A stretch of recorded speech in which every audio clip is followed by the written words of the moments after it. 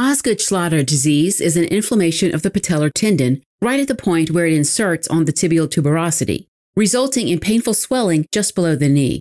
It's named after two orthopedic surgeons, the American Robert Osgood and the Swiss Karl Schlatter. Now, just to be clear what we're talking about, the patellar tendon is sometimes also called the patellar ligament, but tendon is more common.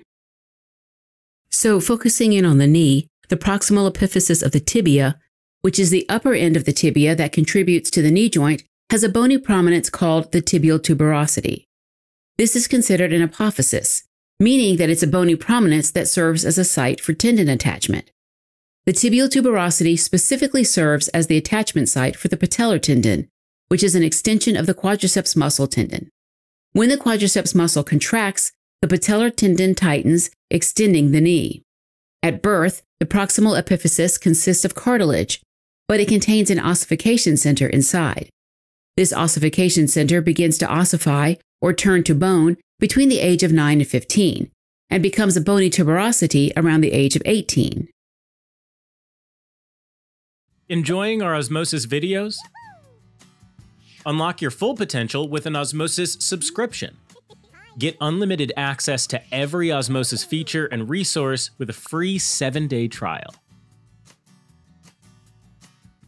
Osgood-Schlatter disease typically develops between the age of 10 and 15 when the tuberosity hasn't ossified yet and therefore isn't hard enough to resist traction of the patellar tendon.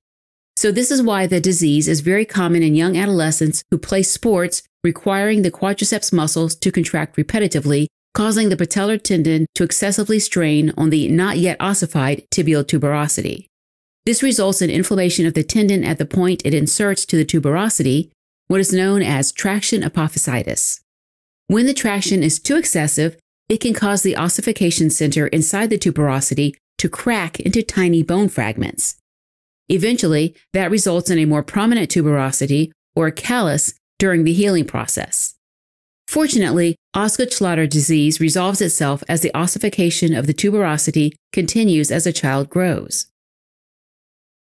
Symptoms of Osgood-Schlatter disease are anterior knee pain, usually accompanied by a palpable lump just below the knee, which gets worse with physical activities like running, jumping, squatting, and especially when going up or down stairs, or when the knee gets hit by something over that spot.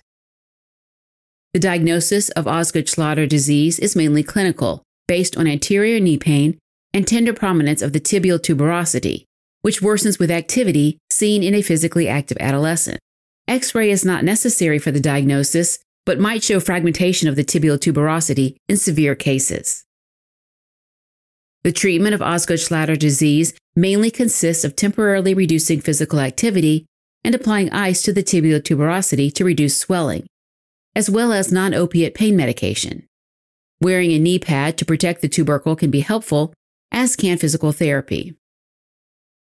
All right, as a quick recap, Osgood-Schlatter disease results from repetitive traction of the patella tendon on the tibial tuberosity, causing it to become inflamed, which results in a painful swelling just under the knee.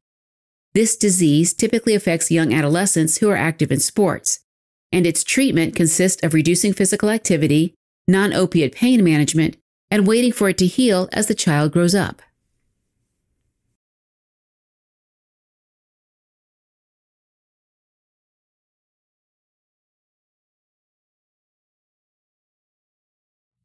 Helping current and future clinicians focus, learn, retain, and thrive. Learn more